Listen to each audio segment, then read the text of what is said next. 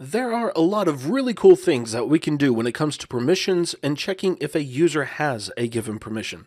But unfortunately, a lot of these really cool things have some or a lot of complexity, and I want to stay away from complexity as much as possible. I want the code to be clean, I want it to be easy to read and maintain, and above all, I want it to be simple. So what we have so far, I think, is simple. We have a method that accepts the user ID, and it returns the roles that that user has. But we could also add an overload of this method, one that does not accept any parameters, and we could use it for the currently logged in user. So we want to call this getRolesForUser, and we will simply call the other getRolesForUser, and then pass in webuser.userID. And that would give us the roles for the current user. Then we could take this a step further, and we can have another method called hasPermission. And we could specify, or rather, hasRole. HasRole, and then we could have a parameter that is the role name. Then we can get the roles with our getRolesForUser method. And then we can just see if the role that was supplied to this method is inside of the roles. So if roles.contains role name, then the user is in that role. Otherwise, they are not in that role. Now, I think that this is pretty simple, but there is a liability, because if we mistype the name of the role that we pass to the hasRole method, then we have just introduced a bug into our code, and I want to avoid that as much as possible. Now, we can't 100% protect ourselves from that, but we can mitigate the issue by adding a new class, and I'm going to call this class userRoles. And this class is going to have some public properties. Actually, they are going to be constants that are representative of the roles that we will have. Like, for example, public const string, and we already have an admin role. So I'm going to create a constant called admin, and I'm going to assign it the value of our role, so admin. So we can always use userRoles.admin to reference the admin role, and then we don't have to worry about mistyping the admin role name, unless if we do it here, which would not be good. But at least here we would know that this is the only place that we need to modify or find that bug and fix it. So let's think about the other roles that we will need. We have the admin role that can do everything. They can edit and create and delete posts. They can also manage tags and users and roles. Let's also have an editor, which doesn't have the user or the role management, but it does have the ability to create, edit, and delete posts.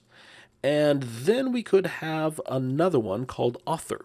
And this is strictly for creating and editing their own posts. They cannot edit or modify any other post. Now, as time goes on, we might realize that we need some more roles, but that's easy enough to do. We just have to add the roles to the database and then update our user roles with those constant values. So let's look at an actual implementation here. So let's go to our account file.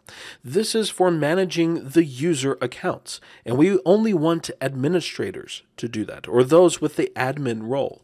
So we can check to see if web user has role, or rather they don't have the role of userRoles.admin, then we want to redirect them back to the admin page. So response.redirect, and that is ~/admin. And then we would do the same thing inside of the role page. So we can just copy this and paste it inside of role. And then the account and the role pages are completely protected. Let's change this to role.mode. Now, these aren't the only places that we need to do that. We also need to go to our handlers. And we first of all need to check if the user is authenticated, because we did not do that there. But we also need to check to see if the user is in this role. But that's just as simple as copying this code and pasting it inside of those handlers. So let's go to the account handler, and inside of the process request method, we first of all want to check to see if the user is authenticated. So if not web user is authenticated, then we want to throw a new HTTP exception of 401. And let's see if we have to provide a message. Yes, we do. You must log in to do this. And then we can check to see if the user is in the admin role. And if it's not, then we can throw a new HTTP exception of 401, and you do not have permission to do this. And now users that are not authenticated or they don't have the admin role cannot do anything inside of this account handler. So we can take this code and we can go to the role handler. We can paste it in at the top of the process request method, and we would have the same results there. So let's run this code now. And let's first of all add some new roles, and then we will add a new user. So we want to go to admin, but then we need to log in. So admin, and then password. And let's go to role.new, or /new rather. And let's add the editor role.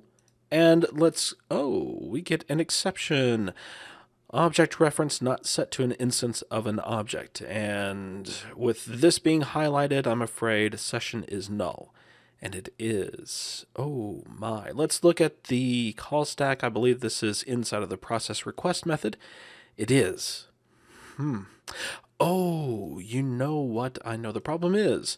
We need to add another interface here. We need to read only. Oh, what's it called? I think it's called session state. I read only session state. Let's see if we have something here. Yes, system.web.session_state. So that should make that work. And let's run this and make sure. And if it does, then we will need to add it to our account handler as well. And really to all of our other handlers, because we will be using the session state in all of them. So once again, we want to go to admin and then role in the new. We will once again have to log in. And eventually for this landing page, we will have links that take us to other parts, but we will get to that later on. So we want to go to role/new. Now let's do editor, and there we go. So that was the code that we needed to do. And let's go ahead and add the author role. So we have admin, author, and editor. Let's go back to our Visual Studio, and let's open up the account handler, and we want to add in the read-only session state interface and the using statement for that. And let's go back, and now we want to go to admin/account/new. And we will add a new user, although we have to log back in since I changed that code. So admin and password, we once again go to account and then new. Let's call the user editor. Let's call the password, and the email address really doesn't matter here. And we want this user to be an editor, so we will submit that. And we now have our editor. Let's go ahead and create the user for the author. And I know that these names are reflective of their roles, but for the lack of imagination, I'm going to stick with just admin, editor, and author. Okay, so now that we have our users and they are assigned their roles, let's log out. And then we want to log in as, say, the editor. And then we will go to admin/account. And we are going to be redirected to admin. Now, I'm not going to try to submit a post request to our handler, but we know that it will work because it's working here. Now, let's add permission to our tags, and let's say that administrators and editors can manage the tags. So let's start with the tag repository. And no, we don't need the tags repository. We need the tag.cshtml. And we basically want to take the code from our account or our role.cshtml, and we will paste it into our tag.cshtml. But we also need to add a check to see if the user is in the editor role. So because we are checking that the user is not in admin, or that the user is not in the editor, we want to use the AND operator here. So if not an admin and not an editor, then we will redirect to admin. And then we will do the same thing inside of the handler. So let's open up the tag handler. Let's paste this code inside of process request.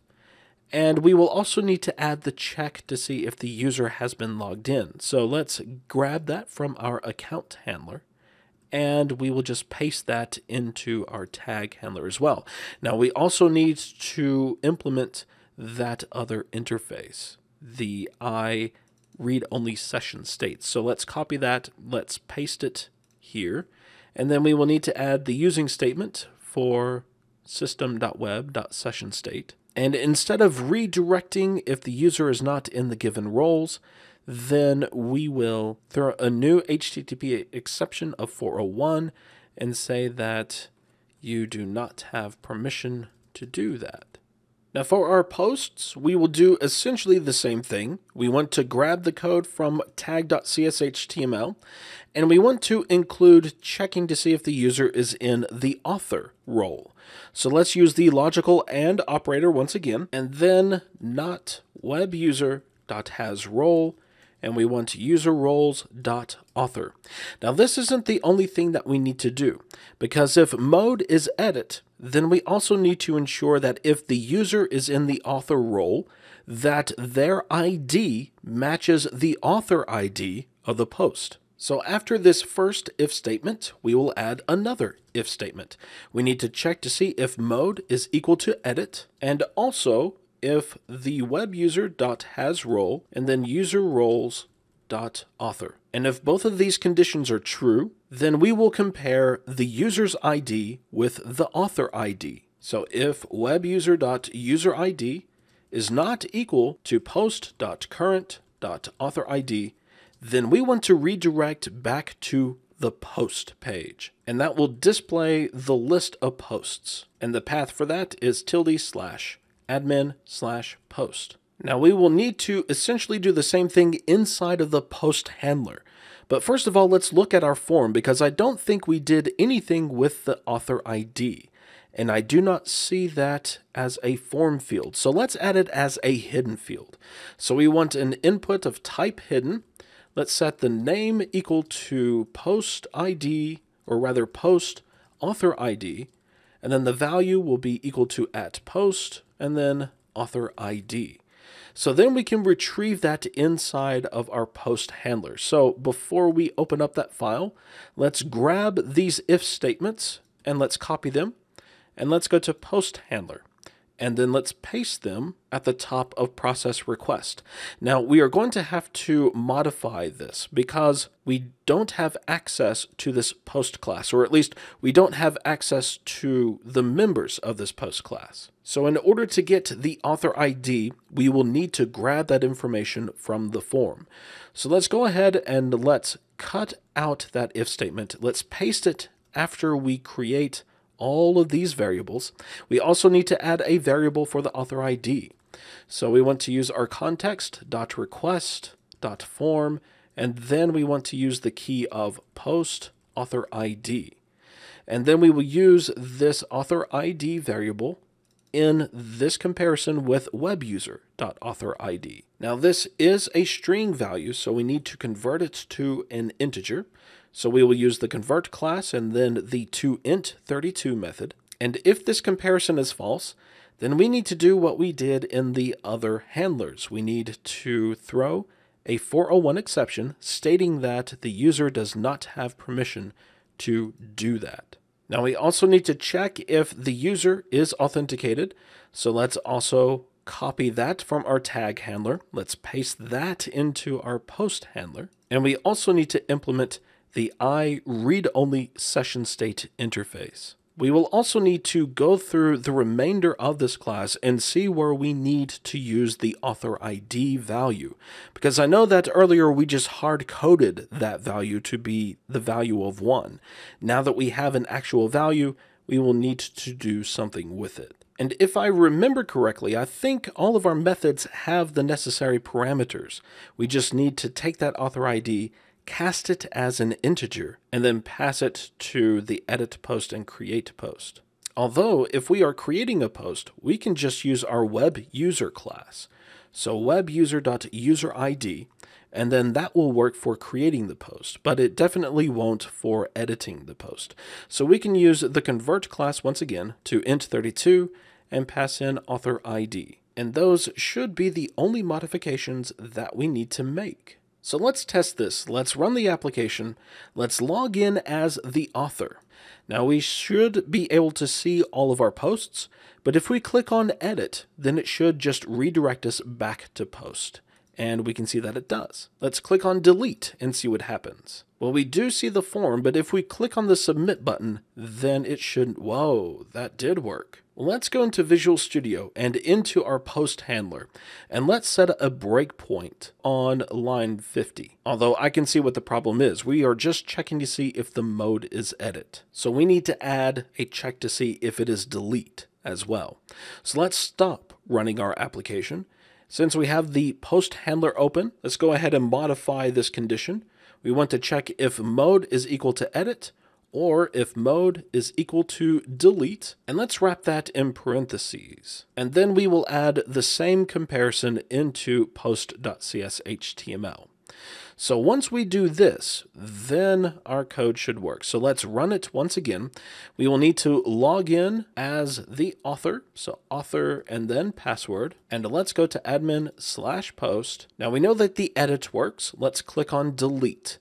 And we can see that that now works. We are redirected back to our post list. And just for the sake of completeness, let's log out. And let's log back in as the editor, because we know that the admin works. We haven't really done anything with editor. So let's go to admin/post. We will need to log in as the editor, and then the password is password. We will go back to admin/post, and we should be able to now edit both of these posts or delete them. So let's edit the second post. That will take us to our form, and we can see that that works. So let's go back and let's delete the second post. And we will see that that does indeed work as well. Or not. We have an exception. So let's see what we have. Null reference exception. Object reference not set to an instance of an object. And we are getting that exception on our tags. So let's first of all see what value we have for post tags, and we don't have any. So let's fix this bug, and let's use the null coalescing operator, and we'll just set it to an empty string so that if post tags from the form is null, then it will just be an empty string. So let's run this, and let's test this new functionality. After you log in as editor, just click on the delete link next to the second post. Hopefully we will not get the exception that we get whenever we submit this form, and we don't. We see that the second post was successfully deleted. So now not only can we authenticate users, but we can also control what they can do based upon the roles that are assigned to them. And now we have just a few more things that we need to do. We need to write a few lines of JavaScript and add some CSS. But before we do that, our website is currently vulnerable to cross-site request forgeries. And we will address that in the next lesson.